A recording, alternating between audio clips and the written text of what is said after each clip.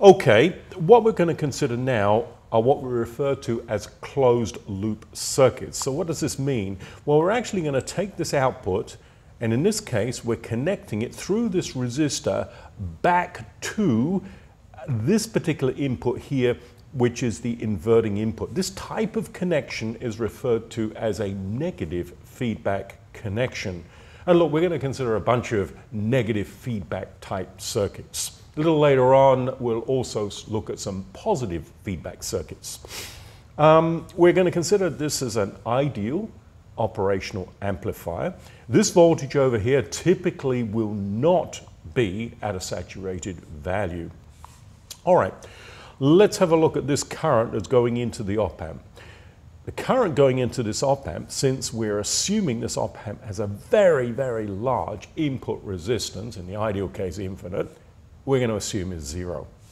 The voltage between this point and this point, which we have called VD, plus minus, we're assuming that that voltage is also going to be 0. Once again, that's because we have an infinite or very, very large open loop voltage gain. So we're assuming that guy VD to be 0. If VD is 0, well, and we have this kind of connection, that is the non-inverting input is connected to ground, then potentially speaking, the voltage here, from a potential point of view, is going to be what? Well, yes, it's going to also be 0. Now, it's not a physical connection to ground. It's what's called a virtual ground. Okay? Simply means that from a voltage point of view, this is sitting, okay, at ground potential because of this connection. What we want to do is see now if we can establish a relationship between this output voltage and this input voltage. This is our signal voltage. All right, let's define some things here. Look, I'm going to put in a current direction here. I'm going to call that current I2. And of course, that current is going to travel through that resistor R2. It's going to what? It's basically going to define a voltage across it, plus minus. Okay, I'm going to define my current direction here. I'm going to call this guy I1. And of course, it's going through the R1 resistor. It'll actually develop a voltage across that resistor, plus minus. What I'm going to do is take a loop, all right? So I'm going to take this little loop over here. I'm going to sum the voltages around the loop. In other words, I'm going to be using Kirchhoff's voltage law. And the sum of the voltages around a closed loop here is going to be equal to what? 0. All right. So plus minus. Now I'm assuming here, just a little convention, if I go up in potential, up in voltage, as I go around the loop, I'm going to call that positive. If I drop in voltage, plus to minus, I'm going to call it negative. So here we go. We're going to start here. So here we go. Minus to a plus, call that a positive, that's Vs. Coming to our resistor, plus to a minus, voltage drops, so I'm going to call it a minus I1 R1. So that's an I1 R1. Come across this VD now, which is a minus to a plus, well that would be what? Plus VD, and all of that is equal to 0. But don't forget, we're assuming that that voltage there, of course, is equal to 0. All right, so that really drops off, and that basically is a 0. So what does that mean? It means that basically Vs then is simply taking this to the other side, is really what? I1 times R1. Okay. Let's have a look at the output side over here. Now at this node we have V out. Now V out, when I just write V out in this way, that's V out measured with respect to ground. So I could rewrite that and I could say plus minus with respect to ground, we have a V out sitting there like that. So the loop I'm taking basically is that loop to sum my voltages. So here I'm going to start here, I'm going to go this way around the loop. All right, so I first hit V out minus to a plus. I call that V out plus V out.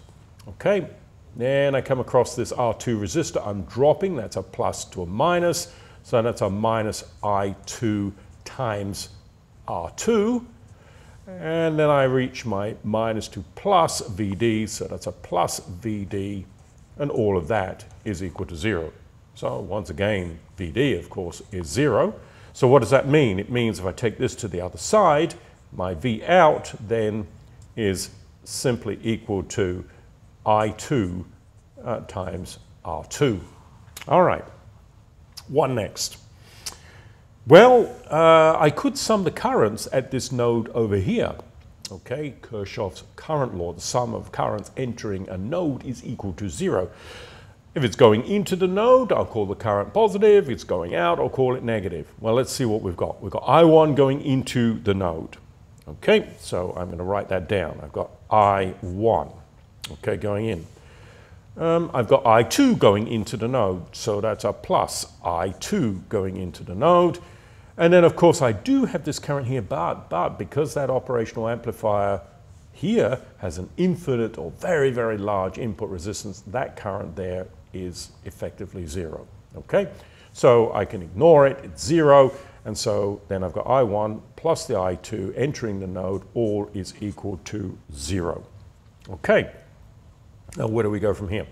Well, look, above here, I've got my relationship between I1 and V of S. So I1 from that expression is what? I1 is simply equal to that V of S divided by that R1. So that's coming from my expression here, isn't it? And then from my expression over here, I've basically got what? I2 is what? Is equal to V out, and that's divided by R2. So if I take this guy and I put it in here, and I take this guy and I'm going to put it in here, what do we get? Well, we get Vs over R1 is going to be, or rather plus, V out over R2 is all equal to 0. So taking this to the other side, we have, of course, Vs over R1 is equal to a minus V out over R2. And if I want to determine the ratio V out over Vs, then V out over Vs is simply equal to minus R2 over R1. And that is the relationship between the output and input voltage. That is the voltage gain of this closed loop amplifier configuration.